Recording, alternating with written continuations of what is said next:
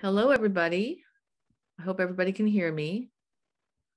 My name is Eugenie Shu, and I'm on the board of the Raymond A. Foundation. So welcome, everybody. We're going to be hearing today from Ms. Linda Rio. She is an MFT, and she's going to be talking about mental health and pituitary disorders. I'm sure everybody here knows Zoom etiquette now, so if you could keep your microphones muted. Linda will be speaking for about 30 minutes, and then she'll take your questions. And if you could just write your questions into the chat feature, and I will do my best to ask the questions on your behalf. If for whatever reason you have a follow-up question and you would like to actually ask the follow-up question yourself, feel free to you raise your hand or just indicate that you'd like to ask the question, and I can call on you and you can go ahead and ask that yourself directly. But otherwise, if you could just put the question into the chat, that would be terrific. So go ahead and take it away, Linda. Thank you very much, Eugenie. And I want to say thank you to your organization for inviting me. I'm new to your group and very honored. I'm coming from very warm today, Southern California. It's beautiful here. But we'd like to move forward. I found all these Zoom meetings. I mean, it's wonderful that we have this and we've developed this as an adaptation to the pandemic. But somehow there's something that's missing with that human to human touch and being able to see people live. So I'm just going to imagine people, and please feel free to ask your questions, and we'll move forward a little bit. So I'm going to make some presumptions here today. Hopefully they're correct presumptions. First of all, pituitary disorders are classified as rare, but I believe, and from my own experience, that a lot of them are rarely diagnosed or certainly underdiagnosed. So just to have an awareness of that, whether pediatric or on the adult scale. They affect the internal hormonal system. With that affects the external family, initially the family system, which is where I come in.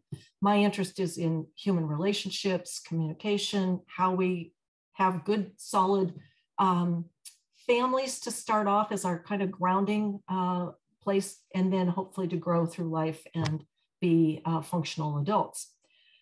Emotional, cognitive, psychological, behavioral, and relationship aspects of pituitary disorders have very oftentimes been ignored in my experience, or unrecognized or just untreated. So that's part of why I'm here today. Of course, any serious medical illness can be traumatic for not only the patient, but the family as well. The endocrine system, it has a really special relationship to emotions. So I think that that's, again, part of why I'm here.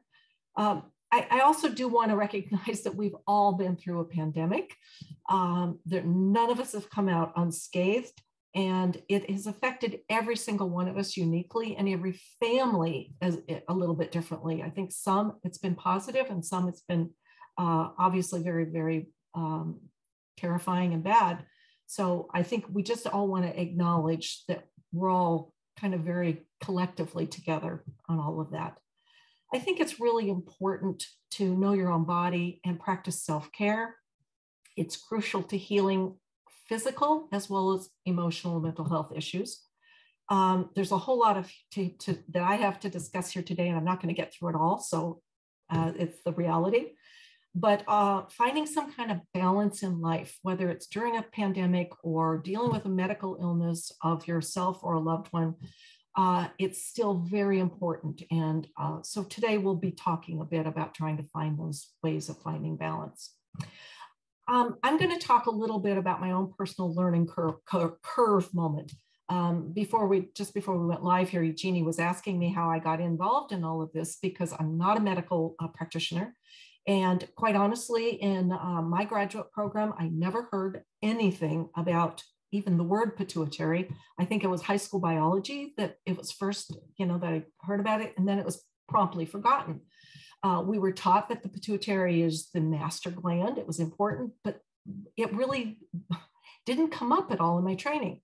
So I have worked for over 30 years. A good portion of my work has been with children and their families for a variety of issues, and teens as well. This is a picture of a toy that I've had in my playroom for many years.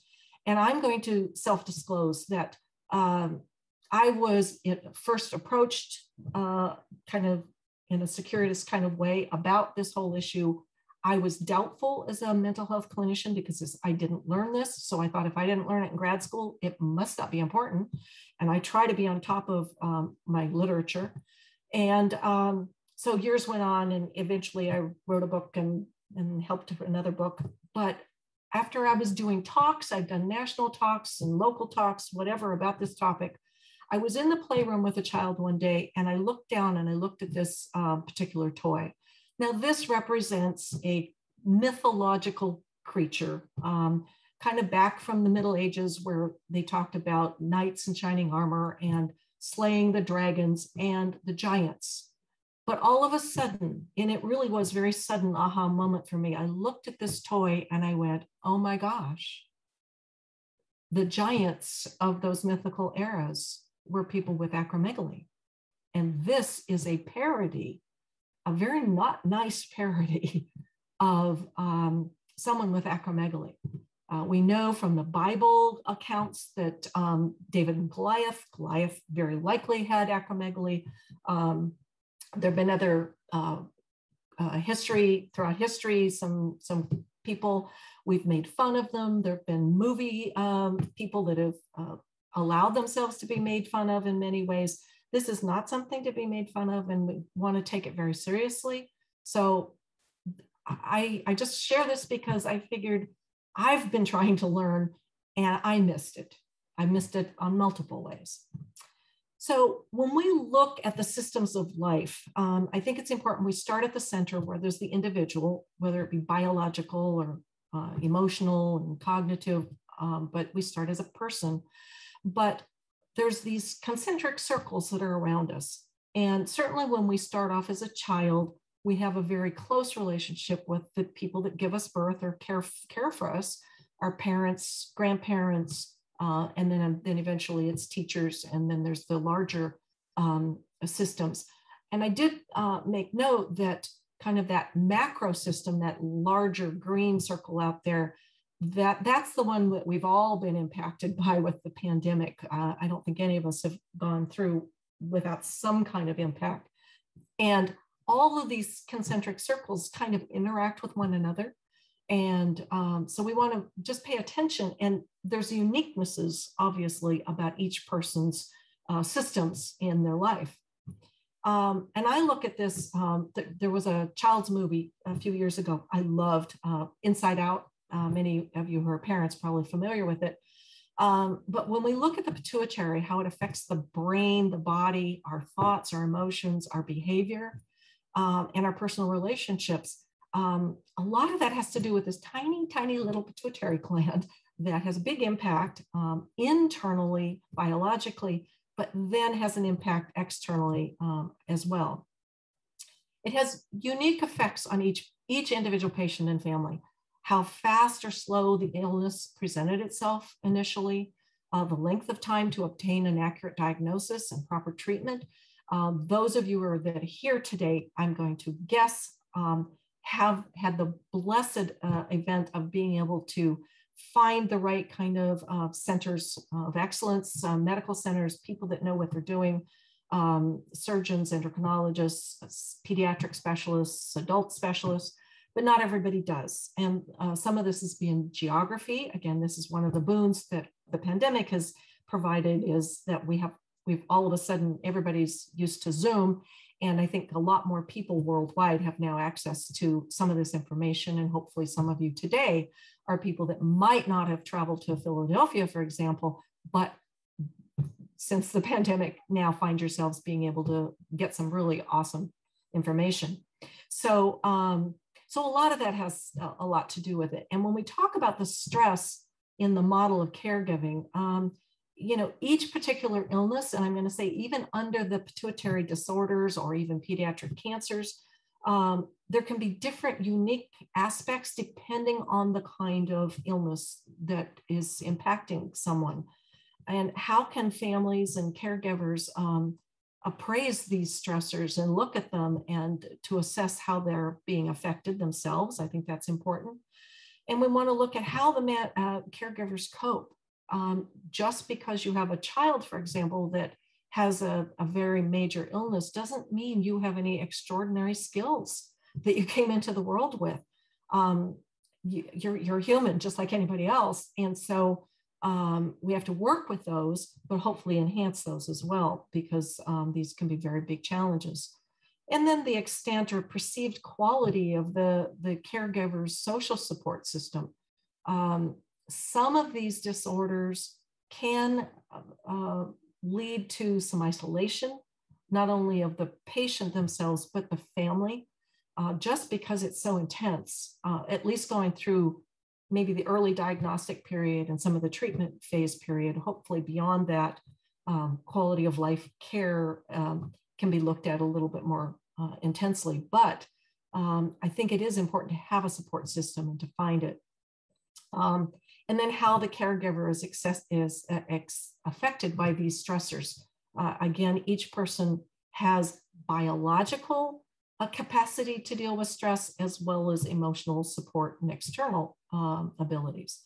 So there are some potential positives. I like to come from a strength-based kind of perspective, and serious illnesses and disabilities can provide an opportunity for healthy family bonding that neurotypical families may never have experienced. These are intense stressors. And some families, it can be a boon to becoming close, not only as the nuclear family, but their surrounding family. Sometimes people can just bond. You can find resources and people like this organization here. For example, medical professionals can become very much part of the support system. When you look at the acute or the crisis phase of any illness, the family members can become most emotionally available to one another in really unaccustomed ways, sometimes stepping up to the plate when you didn't realize that Uncle Joe had the capacity to do whatever. So those are positives.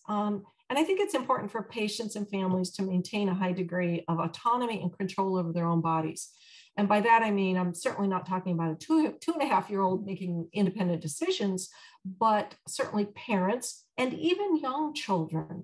And some of this falls on the weight of the medical community, but certainly for parents to advocate on behalf of children that as much control as they can have.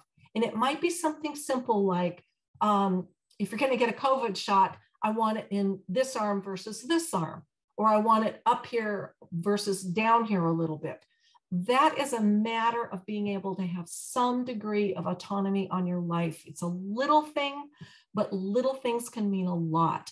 And I think we want to give them, particularly to children, as early as possible, inappropriately to their developmental levels and their cognitive levels. But again, as much as absolutely possible, that will reduce the overall traumatic and the negatives of having an illness. When we look at a crisis, this happens to be a Chinese symbol for crisis. And the way it's described, I don't know Chinese, but I've been told that this one half of this symbol means danger, the other half is opportunity. And so I like to approach this today as having that, and sometimes we walk that very fine line between danger and opportunity. Hopefully we're going to find those opportunities as we go forward. In terms of the psychological, emotional, social, and relationship aspects, this is a quote from a book that I helped edit, but I love this quote from Dr. Valerie Golden. Despite the important role psychosocial aspects play in determining the patient's quality of life and overall adjustment to the disease and impact on the family and others close to the patient, extremely little attention has been paid in the medical and psychological literature to the psychosocial aspects. And I really appreciate that she was able to acknowledge that a lot of attention is made to the medical, brilliant interventions, brilliant medicines, brilliant surgical procedures. But a lot of times patients are sent home and said, okay, well, you're cured, now go home and live your life. But people's lives have been sometimes a shambles. And now they have to find a way to have a quality of life. This, hopefully many of you are very familiar with. When we look at the stress system, and the pituitary is part of that stress response system in all of our bodies, it's called the HPA axis. The hypothalamus kind of connects to the pituitary, the anterior pituitary, which then connects to the adrenal gland. It's part of a system. And so one affects the other, and they all kind of affect many parts of the body, the whole system as well. Some people have looked at, partly because of the geography in the brain, of the limbic system. Now, the limbic system, I'm not here to go into great detail about all this, but the limbic system has a lot to do with our emotions. And the limbic system is just kind of like right next door to the hypothalamus, to the pituitary. And so some people use the term LHPA when talking about pituitary disorders in particular, just because of the effect on the emotional system that we all have. I mentioned before that the pituitary gland is kind of called the stress circuit, but stress is a very subjective term, and it can be experienced. I mean, for all of us, we have stress, and I think it's gotten kind of a bad rap. And sometimes if you watch news or media where they talk about stress, we all need stress.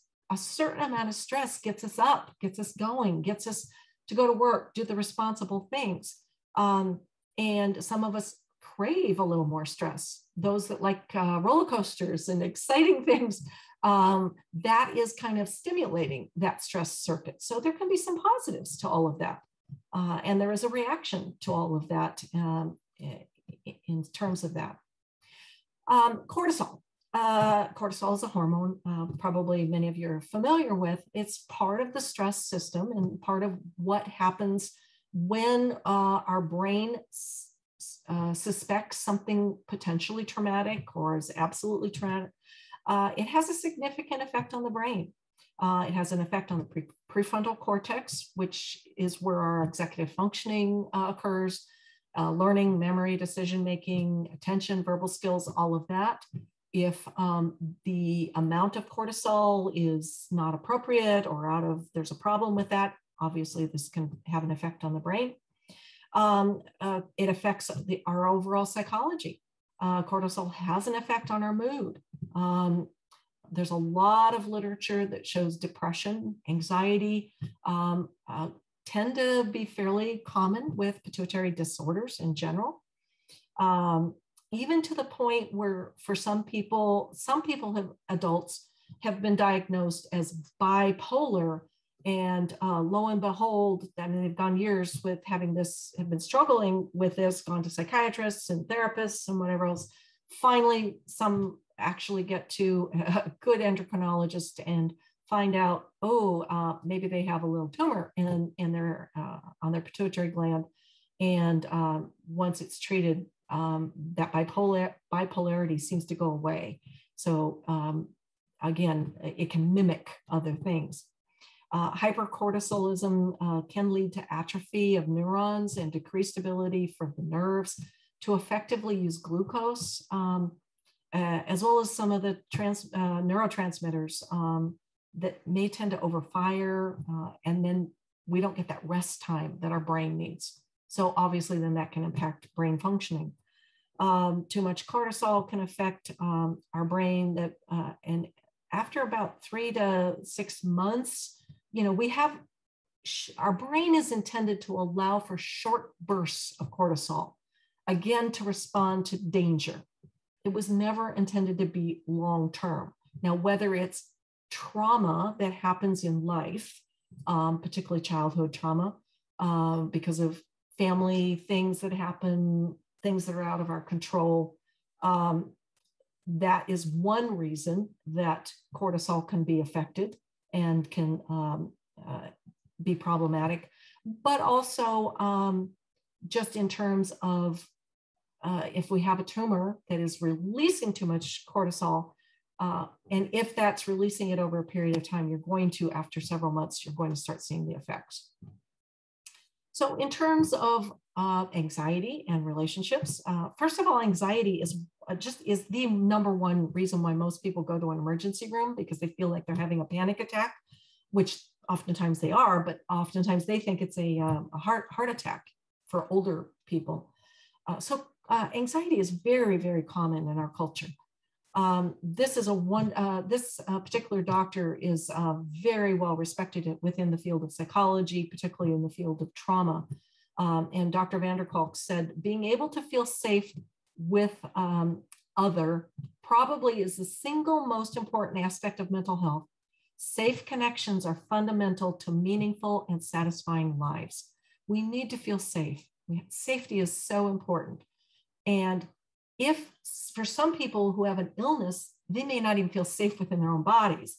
So, for example, for a child, it'd be very important for parents to help develop safe relationships for children that are going through these illnesses, for parents and caregivers to have a lot of safety, friends, people that are understanding, finding doctors that get this, the right kind of doctors. So those are things that can help manage anxiety.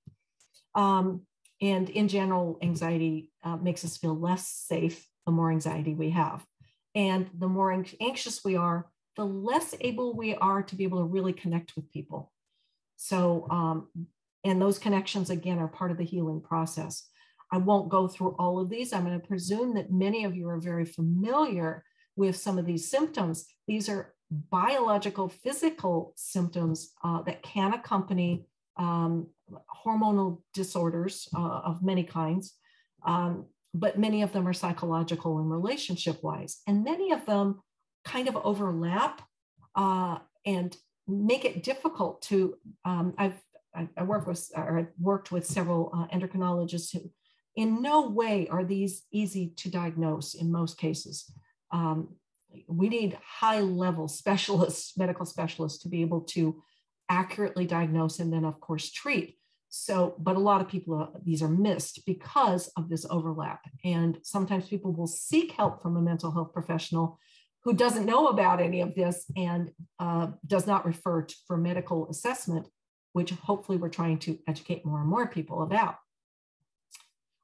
Major depression is a mental health diagnosis, but very oftentimes can go hand in hand, either primary to the illness, meaning because of that location with the limbic system, it might be directly, but certainly indirectly affected. That hormonal excess and off the charts can cause disruptions in our moods, but also just the idea of having a serious medical illness of this magnitude certainly can cause people to feel pretty low and depressed diagnostically. And there are, in the literature, there are definite citations about a high relationship, depending on the kind of disorder that's appearing. For example, over 50% of Cushing's patients present in many of the studies with depressive symptoms, even following successive treatment, which could be neurosurgery. So, and we don't necessarily know why or why it follows afterwards, but it is something to be aware of. And patients with major depression have been shown to show increased cortisol in their plasma, their urine. So, I mean, it does show up even in people that don't have pituitary or endocrine disorders, just within the regular mental health population. And people with major depression show enlargements and dysfunctions of the pituitary, again, when they don't have a tumor. So there's definitely a relationship here. We don't necessarily know exactly how close it is, but it's enough for us to, I think, be looking at this from many perspectives. And some of the antidepressant treatments have been shown to affect the cortisol treatment. So that's important. So this is a listing of just in Cushing's. I just use Cushing's as an example of some of the mental health symptoms that you're going to see. And for those who don't have MDs after our name, these are some things to look at, particularly with children and teens.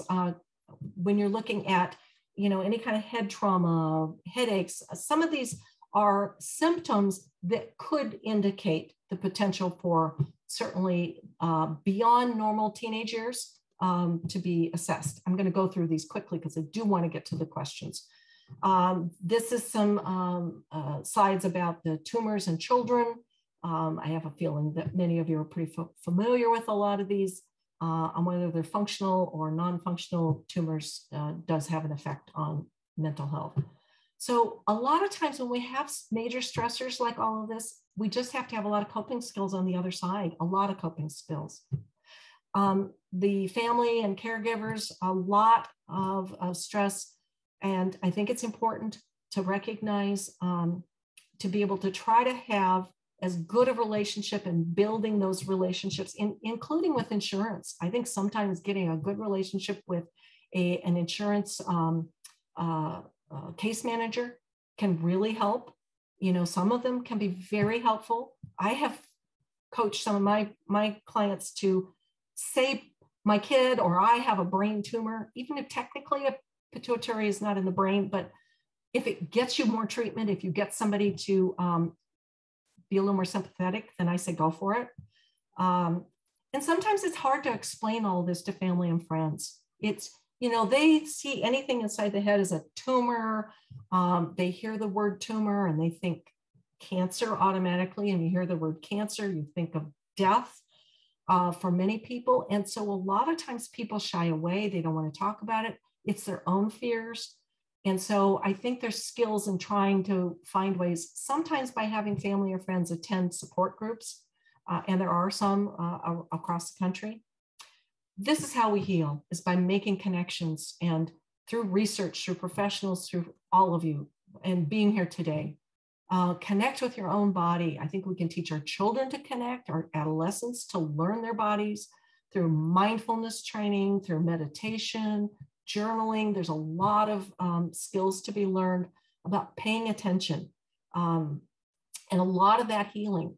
Someone in the previous presentation talked about the importance of physical exercise. I mean, we know the benefits. It helps us mentally, emotionally, and all ways all around. And in terms of communicating with your doctor, there are ways that I think therapists can help. If you go to therapists, they can kind of help you prepare for some of these medical appointments. I think I hear Eugenie in there kind of bringing me to the end. I just want to make one little mention of play therapy, because I think play therapy can be immensely helpful, not just for little kids, but adolescents and adults as well. This is a picture of sand tray, and it can be wonderful ways for children to be able to go through and be expressive and heal if they have been diagnosed and they've been through a medical illness, such as any of these, that I think some healing therapy can be very helpful to help them move through. And kids are wonderfully resilient. They're just wonderful. And then family therapy, getting a good family therapist, particularly somebody who understands medical aspects, I think can be really helpful in helping the family talk amongst one another and to find resources and ways to move through these. And this is just ways of taking care of one another, including attending conferences like this, going online. If you're going to go to Facebook and social media, I think be discretionary about the groups. Make sure that they're positive for you. And you don't want to get medical advice, obviously, from them. But if you want to get support, I think that can be wonderful, just terrific. So find your own path. Discover your path, your family's path. I think it's unique for every individual person. And that's my book. I collaborated with many doctors. And here's a couple of resources in terms of things. And I'm presuming that these slides will be available for other people. And that's the way to contact me if you do need to contact me. So do we have any questions? Thank you so much, Linda. We do have some questions.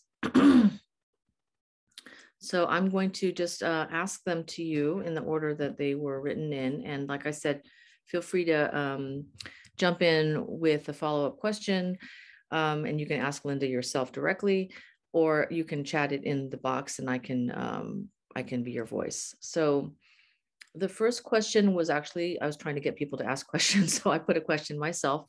I think this is a problem that affects several of the patients in this group. The question is, do you treat patients with impulse control disorder secondary to these brain tumors, or do you know of research around impulse control disorders secondary to these kinds of pituitary hypothalamic brain tumors? And if so, Yeah. what types of treatments have been most effective? And the impulse control disorders involve things like stealing, aggression, substance abuse. I don't know if Certainly substance abuse is so much one of them, but I know could specifically be for a this little brain bit. tumor, there's a lot of aggression, physical aggression. There's especially around food. There's stealing. There's that kind of thing. Yeah. I am not aware of any specific research. Quite honestly, I have been talking for years, hoping we could get some research grants and some people out there, some PhD students are wanting to do some of these research, because I think some of these are excellent questions, quite honestly, but I'm not aware of any specific research about that. What I would say is that whether it's directly related to the tumor, for example, or indirectly, people who've been traumatized by a major life stressor are going to reach to a variety of behaviors to try to cope. And so some of that can be impulse kind of behaviors. The other thing that's important to recognize is that because there's been some damage sometimes to the prefrontal cortex, there can be some lack of ability to discern proper timing, reading signals socially, making good choices. So I would say that in terms of treatment, I don't know that it would be much different than how you would treat anybody with an impulse disorder, except that I think you always would want to have a consultation with the treating physicians, just to be careful.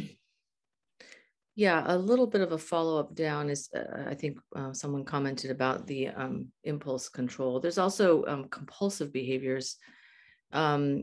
And I happen to know from personal experience and also from doing a survey on about 140 craniopharyngioma patients that it's very common that these people collect things, not just food related, but collect things, office supplies, rubber bands, you name it. So, and that's just a very understudied phenomenon. So as you said, there are some, you might one could interpret it as a compensatory behavior, but I don't know if we can really conclude that, because there is a very high number of these patients who do that behavior, and it may have something to do with the damaged hypothalamus. And I agree. I think we don't know directly. We don't know. We need to study that. So we need to study it. I think we can say that it looks pretty suspicious, but from a scientific standpoint, we have to obviously do the data and data collection and do the research.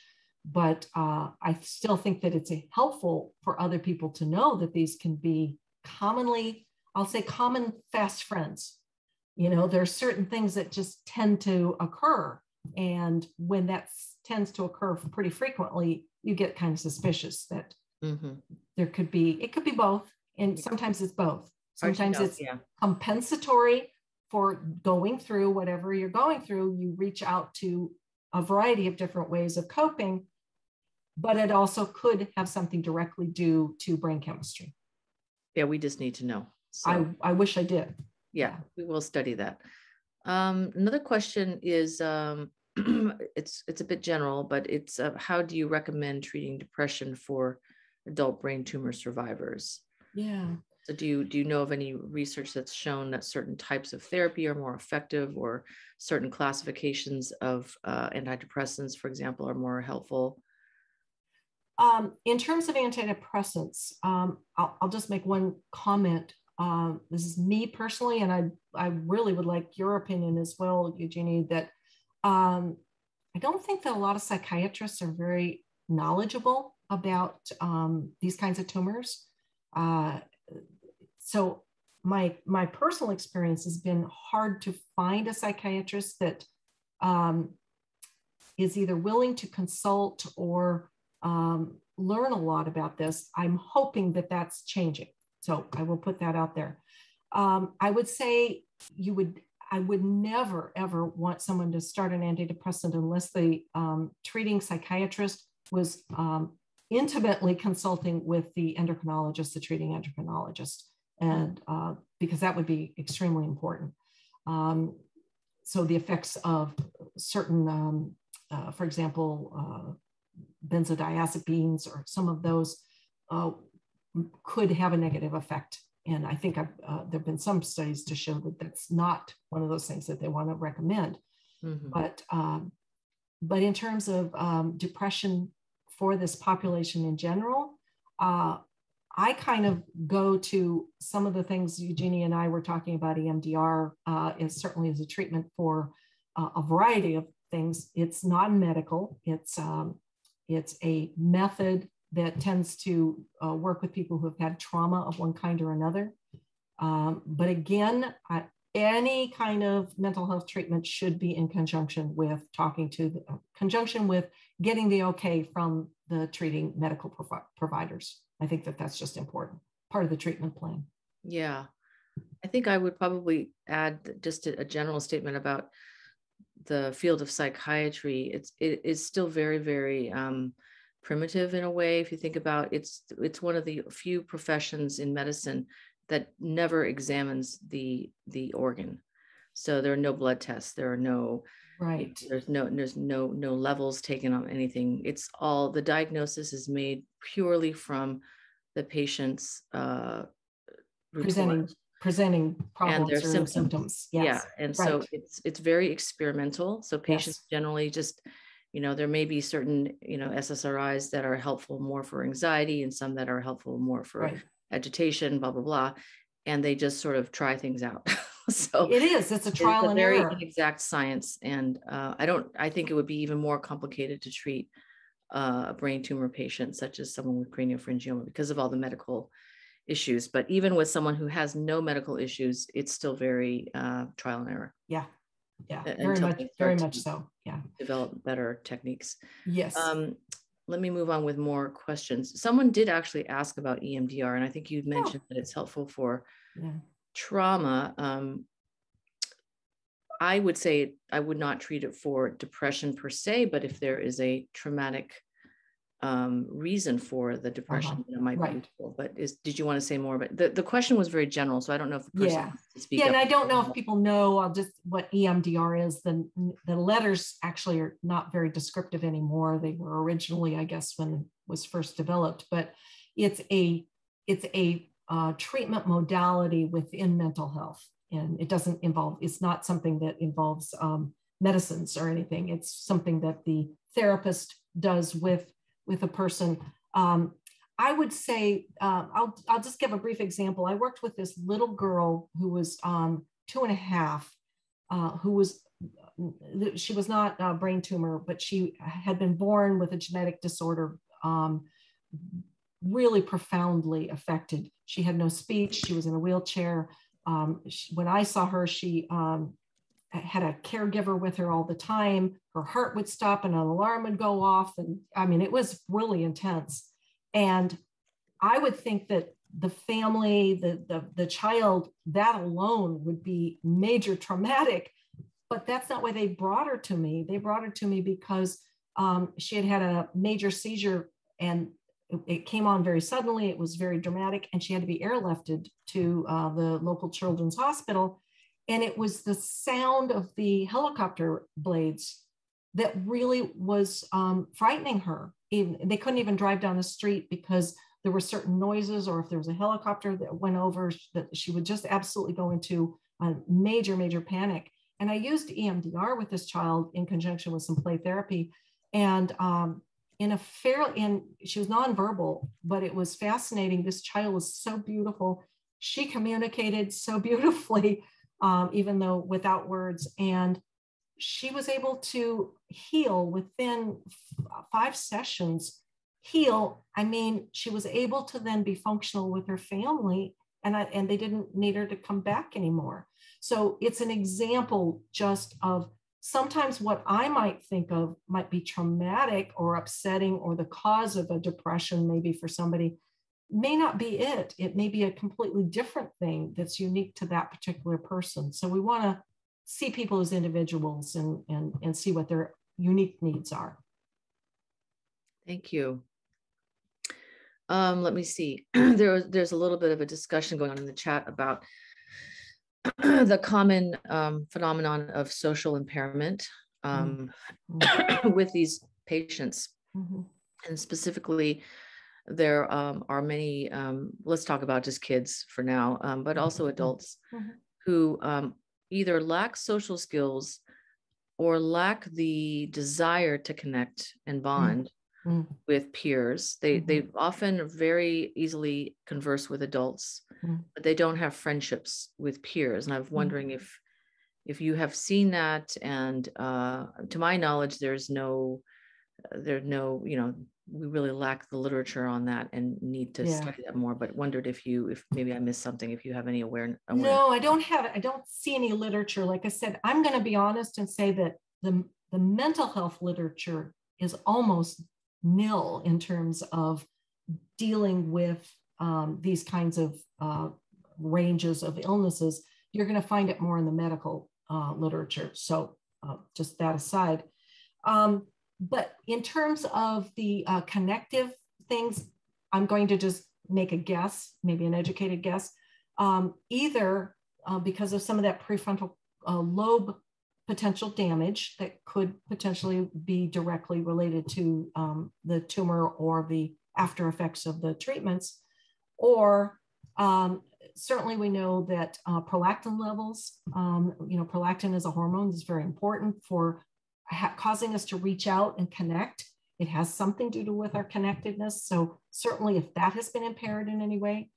But on another level, if a child, one of the children with these disorders or any, has had any type of major illness over a period of time, going to hospitals, going to doctors, whatever, that's going to interrupt their normal developmental connections with children their age, because they oftentimes have had to miss school, or they're seen as, different somehow from their peers, even external family members. And so they may have missed just some developmental milestones of learning about how to connect.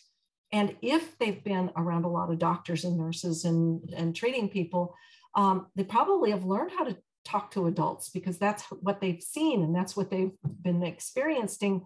So it may make it a little harder for them to know how to deal with their own age group. They've been dealing with things that are far above, what we'd never hope for a child to deal with, but that's what their pathway is.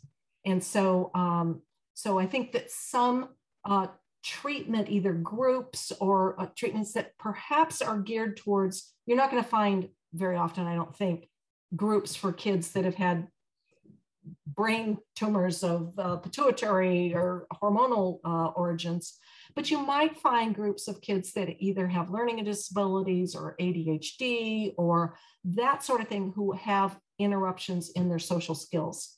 And I think those would probably be potential resources for parents to see if that might be helpful for their children. Yeah, I think it would be very interesting to do a study on looking at the social connection and to peers amongst brain tumor survivors who had pituitary hypothalamic tumors versus other kids who had cancer treatment, for example. leukemia, et cetera, that Yeah. didn't go anywhere near the hypothalamus. Because these kids, it'd be interesting to see if they actually don't have a problem connecting with peers. And so that might point to the fact of the area of the brain that was damaged, as opposed to the fact that they were in hospitals and had to There's so much research needed. just so much. Yeah, that would be fascinating. Yeah. So anyway, that's something that we will hopefully do with our Chan Zuckerberg Initiative grant. Yeah. Let's see. Let me see on the time. We're almost out of time here. Let me see if there's a unique question here. Lots of talk about sort of OCD type of behaviors as well, which we referred to earlier with the compulsive behaviors. Social skills is another big topic around mental health. Do you have, or have you had any experience treating patients who have these compulsive behaviors, like OCD-like behavior? And just wonder if I personally haven't treated any patients like this with exposure and response prevention, which is the gold standard treatment of choice for OCD. But I don't know if you've ever treated any patients with ERP. No, I haven't. But I've had people that have had, I would say, not diagnosed. They don't meet diagnostic criteria for OCD, but it's maybe just a step down from that, just hypo. That's not an official category, but and certainly with high anxiety levels. I think anxiety particularly, and people will express their anxiety in a variety of different ways. And certainly those OCD kind of behaviors are one big way that can come out. Now, whether that's directly related to the structures, I don't know. I haven't seen any literature on it.